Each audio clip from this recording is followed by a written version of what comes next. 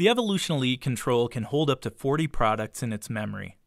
10 of those 40 products can be assigned to the buttons at the bottom of the control at any given time. For an example of how to program, we're going to add set points for chicken strips to the memory of the control and then assign this to button number 2. At a minimum, we're going to need to know the name of the product, total cook time for the product, and then the cooking temperature. For our example, chicken strips, we're going to call them strips. They're going to have a total cook time of 5 minutes 30 seconds, and then the temperature will be set to 350 degrees Fahrenheit or 176 Celsius. To enter programming, press and hold the P program button for about 3 seconds. Enter the code 123. Next, scroll through the products until you find an open product. Open products are usually indicated by the PROD02, PROD03, etc. The only product on our control that currently has anything programmed to it is product 1.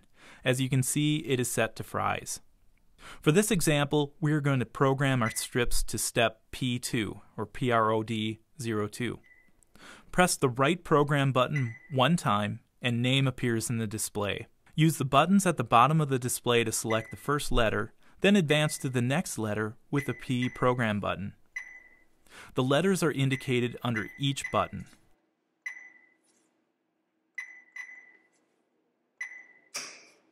For a blank space, use the 0 button to find the underscore. Next, we're going to assign a button. For this example, we said that we are going to program strips to button number 2. So all we're going to do is press and hold button number 2, and then the light is lit above button number 2. Once that light is lit, that tells us that now strips is programmed to button number 2. It's going to show up there. Press the P program button again, and now enter the cook time.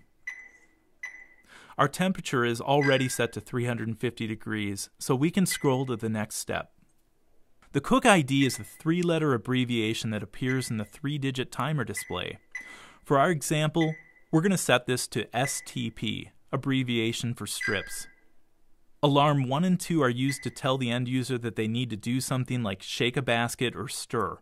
We're not going to use this in this example. If you did want to use this, you just enter the time as it remains on the cook cycle. For example, if we wanted to have a shake programmed in after 30 seconds, I would enter 5 minutes here, as our total cook time is 5 minutes 30 seconds. Then there would be a little alarm, and that would remind the end user, hey, shake the basket. For this example, we're going to leave the quality timer at 0. But the quality timer is a timer that starts counting down as soon as the product is done when the timer is canceled. The quality timer indicates how long the product can be held before it would need to be discarded. For example, some stores may set the quality timer on fries to 7 minutes, which means that if the fries don't sell in 7 minutes, they would need to be discarded. Include and filter count should almost always be set to yes, unless you're cooking something where you'd not want to cross-contaminate oil. For example, if you had a vat dedicated to cooking only fish and you did not want to mix the fish-flavored oil with the other oil in the fryer, this would be the only time to say no. I would recommend filtering all products, as you have to be careful about the crumbs piling up in the bottom of the fryer. An average load compensation would be set to 10. This is the default of the fryer, and normally you don't have to change this. Load compensation ensures that if I cook a small batch versus a large batch of product, my product comes out to the same doneness. It does this by slowing down or speeding up the timer based on how much product is dropped. The more product, the slower it will take the vat to recover, and thus the slower the clock runs. If this was a small load, then the less time it takes the vat to recover, and then the clock will speed up during cooking. 10 is a normal setting for this. The lower the number, the less load compensation. The higher the number, the greater load compensation. Our range goes from 0 up to 20. So 10 is right in the middle. The load compensation reference, usually I recommend that this is set to the set point temperature. This is a standard setting and normally doesn't have to be changed. Full heat is like cook anticipation. 20 seconds is standard for this setting.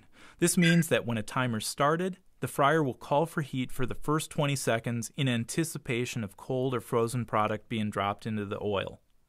20 seconds is normally set by default. PC factor of 5 degrees Fahrenheit is standard. PC factor stands for pulse control, and this means that the temperature will start to pulse when the temperature of the oil is within 5 degrees of the set point. This prevents temperature overshoot. So now we have added our product and we're ready to exit. Press and hold the P program button to exit. To add your product to the menu strip, use a Phillips head screwdriver to lower the control board of the fryer. Push up on the bottom of the control while rotating the control to the downward position, as this will keep the control from dropping out of the panel. Pull the menu strip out of the control.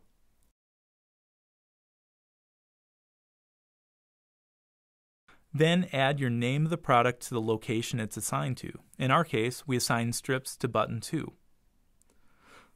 Slide the menu strip back into the control. Then tilt the control back up to the raised position. Again, make sure to push up on the bottom of the control while rotating. Put the 2 screws back into the control.